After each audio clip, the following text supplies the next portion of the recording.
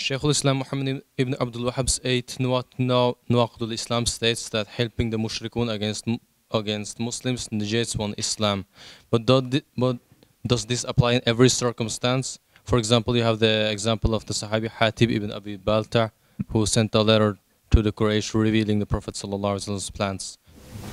Yeah, and the Prophet Muhammad ﷺ did not declare him to be a kafir. Yeah. Okay, as a Muslim, I support the principle. What's the principle? Justice. What's principle? The truth. So, me supporting a kafir against another Muslim, it's haram. No doubt, it's haram. It's an evil deed, it's an evil sin, especially when I support him against a Muslim, when I'm supporting him oppressively. But at the same time, it's haram for me to support a Muslim against a non-Muslim oppressively.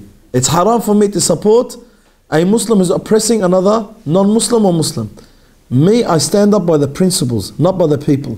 I stand up for the principles, for justice, for truth, for rights, for what's accepted, for what brings benefit. But I cannot support someone supporting wrong. No. But what about Muhammad ibn Abdul Wahhab saying that this negates one Islam?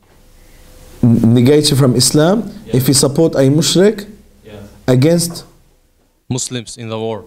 If you support a non-Muslim against Muslims in a war, believing that's the best, or believing that's the right thing to be done, of course that's not of course that negates Islam.